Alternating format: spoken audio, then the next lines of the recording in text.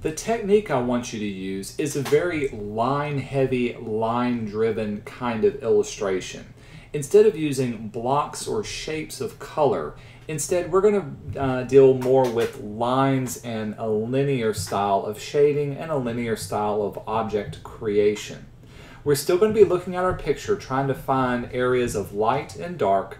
Additionally, we want to have a direction to the movement.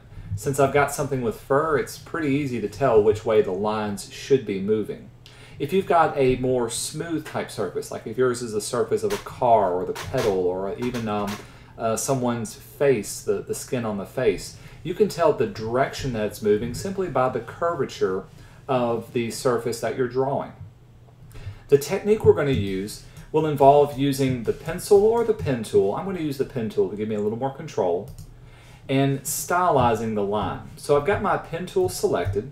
I'm going to set my fill to none, and my stroke, we're going to keep it black.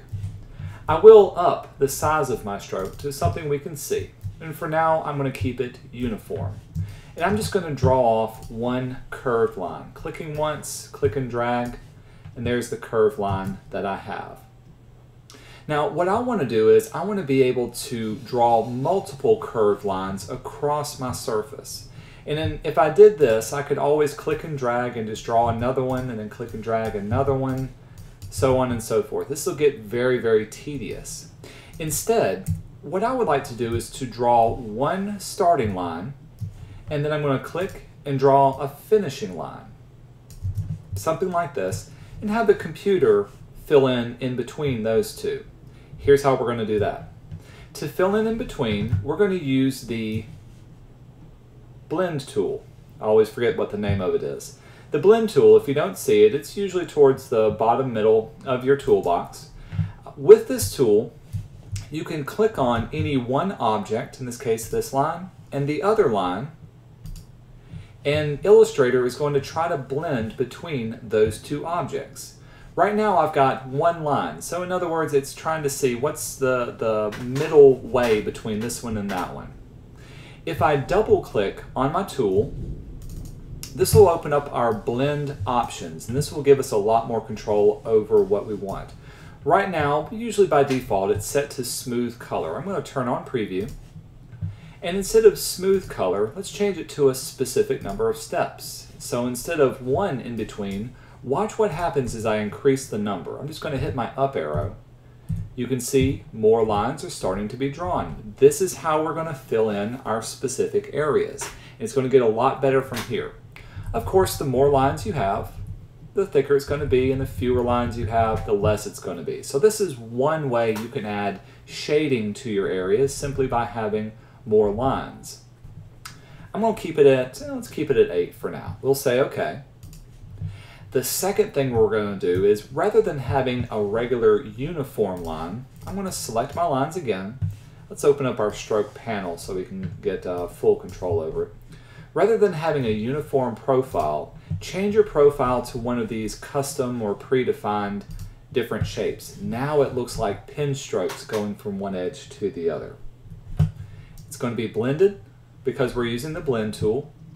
If I swap to my white arrow, my direct selection tool, I can click on any one of these points, move it around, and Illustrator is going to blend between those 2 points.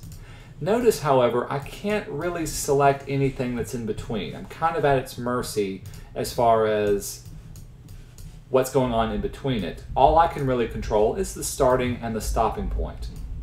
Another way you can form a shading technique is to let one end be a lot closer to the other, almost bringing it, you can bring it to touch the other point.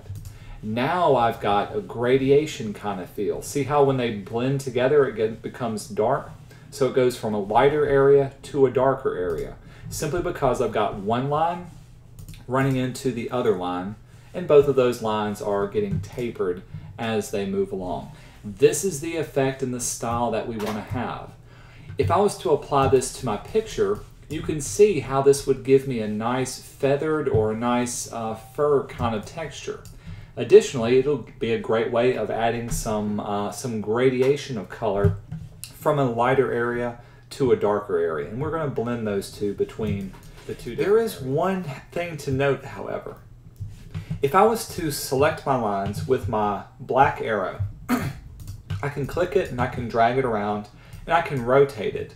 But watch what happens if I try to scale my effect. Whenever I scale the effect, you can see that there's a glitch that happens. All of the lines that are in between it lose that, that profile that's between these two.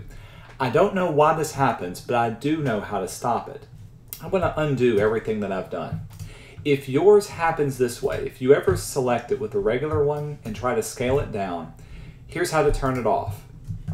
Go into your tools box and try to find the scale tool.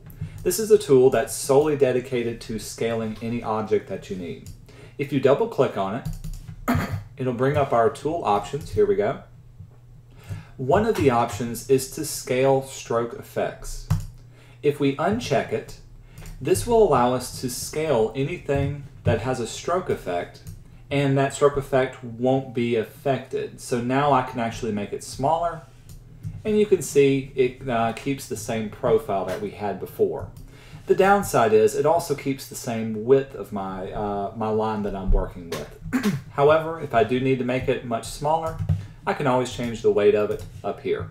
So that's one thing to consider. Oh, by the way, here's another thing. Notice how both of these are the same weight? Let's change this one back to 3. Well, you can change the weight of your scale effects. If I was to select just one edge, I'm going to use my white arrow, choose A, select it. This time I'm going to let it go from a 3-point thickness to a 1-point thickness. That one's selected. Change it to 1 point.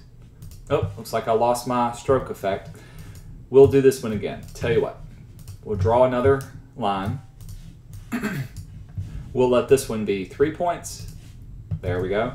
We'll draw another line. Let this one be 1 point. Perfect. Now let's blend them together. So I've got my blend tool. Click on one line and the next one. Double click. This will bring up our spacing, and we'll change this to specific steps. And since I've got preview turned on, I can increase my number and you can see the difference. What I was trying to show you was this one will go from thicker to thinner, and you can also apply the different profiles to each one as well. However, you can still see it doesn't work with that one. So be very careful about choosing the thickness of your lines and the thinness of your lines. Your version of Illustrator may have this bug figured out. I don't know why it's working on mine. But if you keep everything exactly the same, or if you just keep your profile a regular profile, it'll work out fine with this one. Now let's start applying this to our illustration by itself.